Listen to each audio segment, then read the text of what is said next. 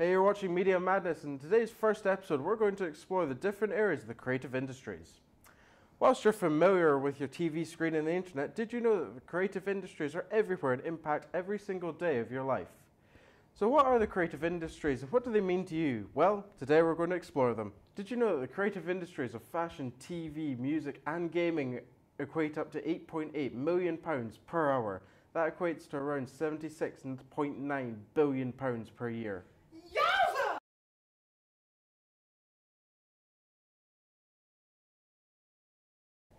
You may not even consider it, but the buildings you pass by every day go into a part of the creative industries. A lot of creative thought and design has gone into the structures of the buildings in order to be both aesthetically pleasing and structurally sound. These include making the blueprints, deciding what materials to use, and designing the layout of the rooms inside the buildings itself. Some examples of architecture are the Forth Road Rail Bridge, the Gherkin in London, and every library and art gallery throughout the country. Can you believe this architect? He wants us to put a handrail in. Of course he wants to put a handrail in. We need a handrail. We don't need a handrail. It's perfectly safe up here. Oh, is that Miley Cyrus? Where? Really? Yeah, just I don't right see it. there. Look. I did tell him we needed a handrail.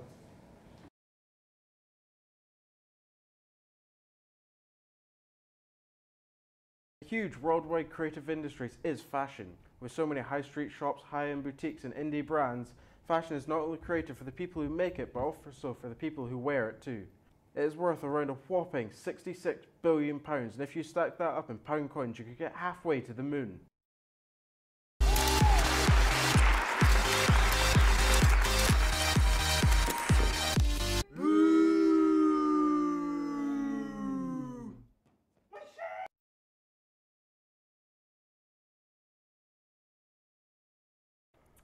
The TV shows on CBBC that you're watching right now are also creative media, as are the TV and film from anywhere else, of course.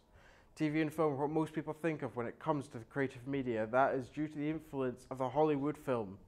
So many people are involved in the creation of film, with the average crew numbering around 500 people. This includes actors, makeup artists, cinematographers, sound recordists, directors, producers, and many, many more.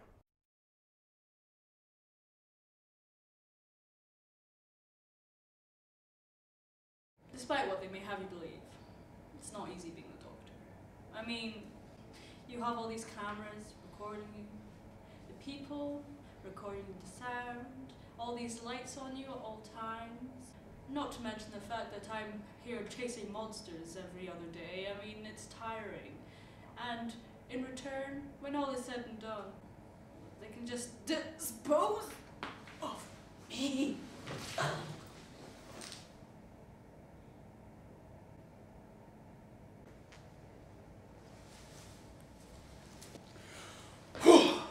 Told them back in the 60s they couldn't get rid of me.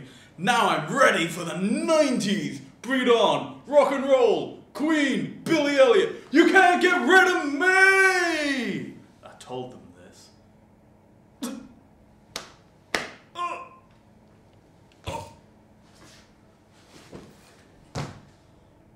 I die. A 90s kid.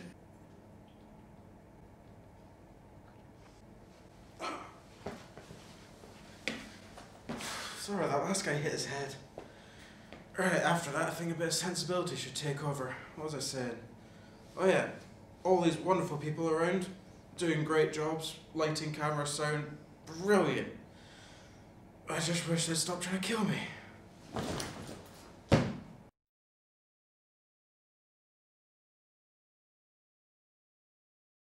Songs are also creative media, often with so many people are involved in the creation of them. Writing, composing, recording and distributing, there are so many roles that are involved in the creating of your favourites. Music is also really important for other media works. Without talented musicians, your favourite shows and films would not have their iconic soundtracks.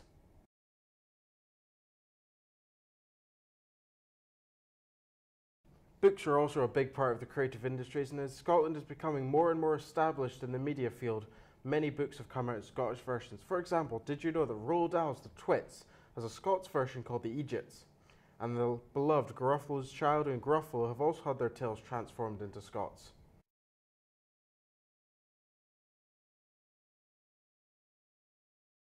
In Scotland, the main video game company is Rockstar, who got their start in Dundee and have made one of the most famous games of all time. Games on your phones and tablets count as well, such as Angry Birds and Candy Crush. The actual process of coding and producing games is creative, but also can be used to encourage creativity in its users, with some games such as Minecraft including ways to build your own creations and customize your game world.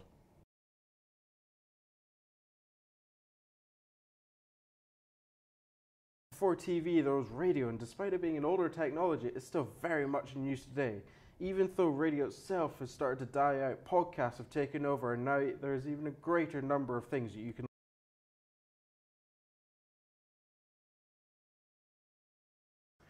As technology has progressed further, though, access to the creative industries is widening.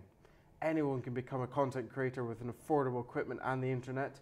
The rise of YouTube has shown that, with more individuality coming into the production of media in recent times. All of your favourite YouTubers has just started out as everyday people with a passion to create. Thank you for joining us today, and be sure to tune in next week to learn the tricks of the trade. Stay switched on, folks.